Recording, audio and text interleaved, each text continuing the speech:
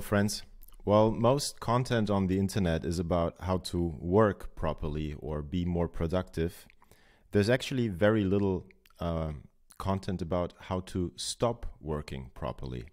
And that is a topic that is very dear to me right now because I think I've missed out on that one. I think by being an entrepreneur and being a freelancer, the lines between my personal life and work have blurred way more often than they should be, and the potentials for burnout, for stress, for overall less joy in life and less fun, less relationships and all that. I think they've all been impacted really, and that's why I have created this daily shutdown checklist, which is inspired by Newport, and that is helping me quite a bit, like so much you wouldn't believe it. So I'm happy to share it with you, and yeah, let's dive in. So this is the checklist. It may look a bit long, but don't worry about it. We'll go through the 3 different phases, and yeah, it's Workflowy, so we have different versions on how to do all this. I think the best way is to do it live. So let's go to the today bullet. And this is what I had planned today. It's a Sunday, so no client work, but nevertheless, there's stuff I wanted to get done. First things first, the daily ritual checklist you use at the end of the workday. So I'd say either if you work through it chronologically, you put it wherever you want. Wherever it makes sense, but I'm gonna do checklist and then daily shutdown. We're gonna pull that one in here. We're gonna detach it as always, and there we go. So if we sum it up, it's 4 steps really, but I've extended them, and you of course can adjust them to whatever you feel makes sense to your day really.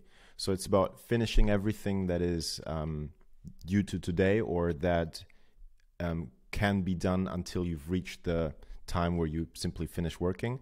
It's about the preparation for tomorrow. It's about cleaning things up, not just the desk, but more like the desktop as well.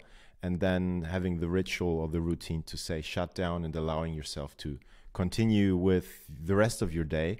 And not only allowing yourself, but also keeping yourself from thinking about work or working really. So okay, now that we have embedded the daily shutdown checklist, we can simply continue to work through them.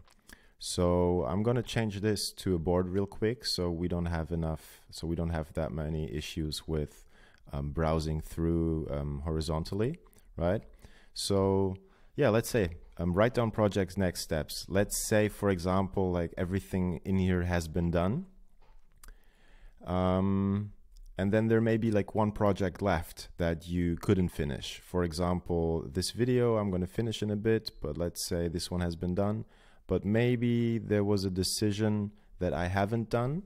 So this one I'm simply going to move to another day, likely not tomorrow because Monday is an important day. So let's say Thursday maybe, which would I think be the 20th of March. Yes, I got it right. No. Yeah, you see, there's the problem with the 20. That's how it is. It was the 21st anyways. So we moved the task to where it belongs. So pretty much that means in step 1, whatever is unfinished, move it to where it reappears because of your calendar approaching. But also sometimes you just like want to finish certain things. So that's what it is. Outstanding task, requests and questions. I would also go to my email, look if there's any important emails that I've received that still need a response, and then I tick off that one. Save all the files and URLs where they belong. I'm not sharing my full screen right now, but I would simply save all the tabs I still have opened, because those might be project dependent. So I don't want to scatter my brain tomorrow morning with something that might not be relevant for the project I'm working on tomorrow. So I'm going to save the tabs to the project that they're connected to. and maybe files in different Asana projects or whatever you have there. Then of course, final look at to-do list and email. This means that I'm going to go to my client project lists or my other personal project lists and look if there's something that might be coming up in the next couple of days. So is there like a major thing approaching that I just want to look at, really, just a final look, to just have it in my processing memory for once at least.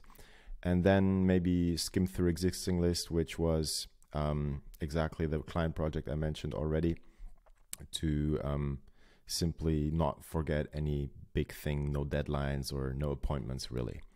So this is the finishing element, the third phase one, where I say, okay, I'm going to finish today's work, and I have like a vague idea about the next couple of days. So the next step then, after we've finished really, is the reflect and plan phase, which means that I'm going to reflect on the achievements. What have I done? What have I achieved really? What does that mean? I could simply think about it and let it digest, but like creating this video is something that is important to me, but because in a way creating the videos is not to gather like YouTube followers or something like this. It is to share my knowledge and something that is important to me as an entrepreneur, but it is just as well a testament to my work ethics and the new structures or strategies that I implement.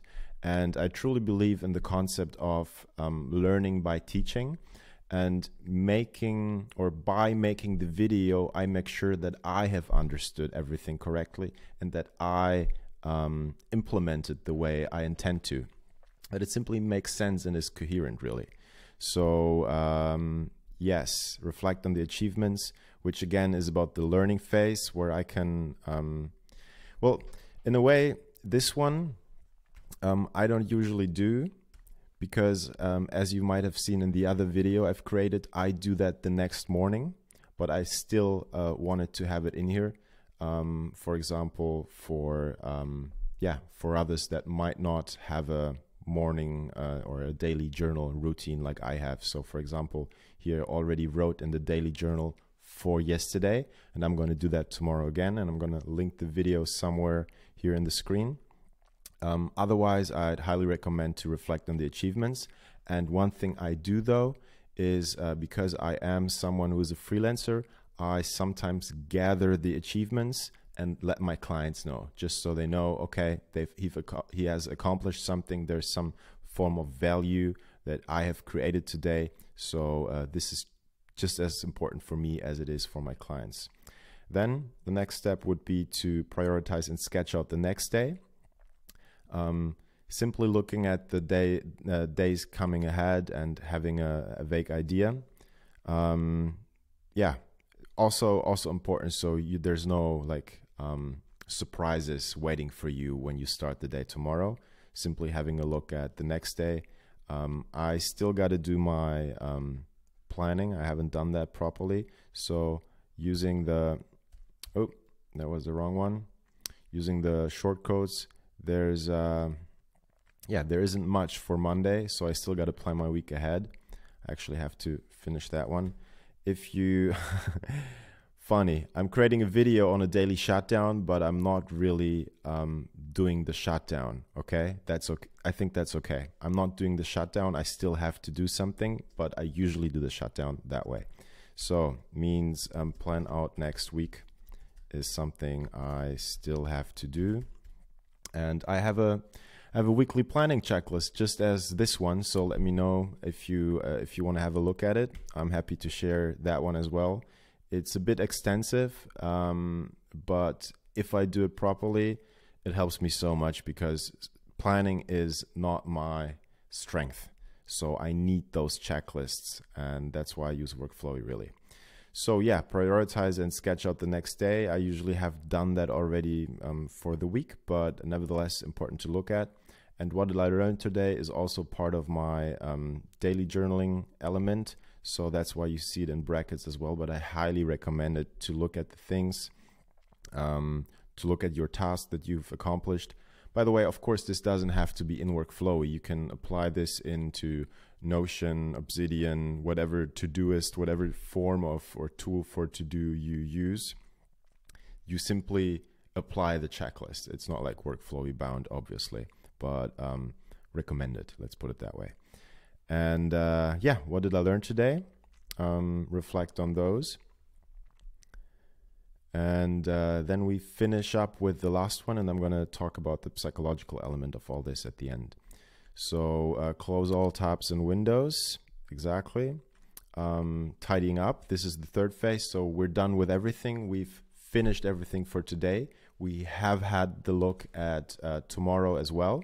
So now it's about getting things ready, almost like resetting the room or resetting the workspace, closing all the tabs so you can start fresh. Theoretically, you could already even open the tabs that are relevant for tomorrow. That would be like a next step. I might actually open tabs for tomorrow, or whatever other resources you might need. Mise en place, the French version of getting all the resources ready. And then tidying up the desk, make sure everything looks properly so you can start with a good ritual tomorrow. Set an evening attention, which pretty much means what's going to happen after this, after I've done my work. And that is beautiful because you feel into yourself and yeah, also get a feeling of happiness of what's to come, right? Vorfreude, we say in German. I don't even know what it's called in English. Pre-joy. I love it. Pre-joy. You get pre-joy by thinking about what's going to happen next this evening. And yeah, and then you end it with something where I appreciate Cal Newport for that idea. You say, like you actually say shutdown, right? And I've like added a small sentence to it, a phrase that I say out loud that says, I've accomplished all I could do today. I allow myself to enjoy the rest of the day without guilt. Tomorrow is a new day.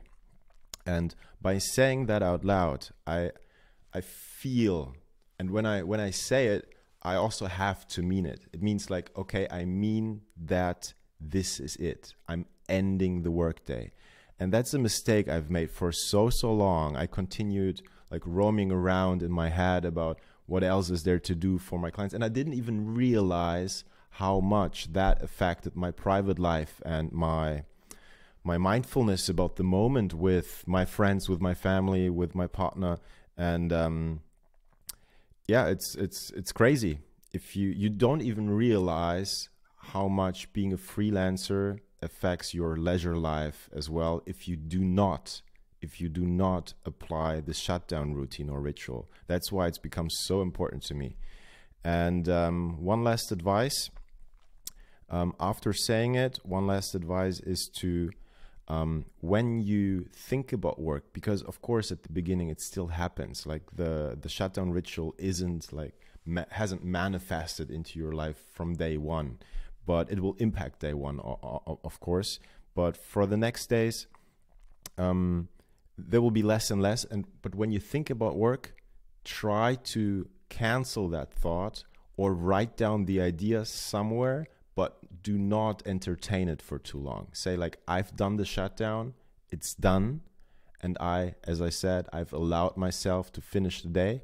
So that's it. And if you apply that consistently, and if I apply that consistently, and I'm still on my way, this is quite a new concept, but I already feel how much it impacts my life. So I'm gonna reset everything now, finish my weekly planning, and then I'm gonna do the shutdown ritual. So this is it. I hope it helps you just as much.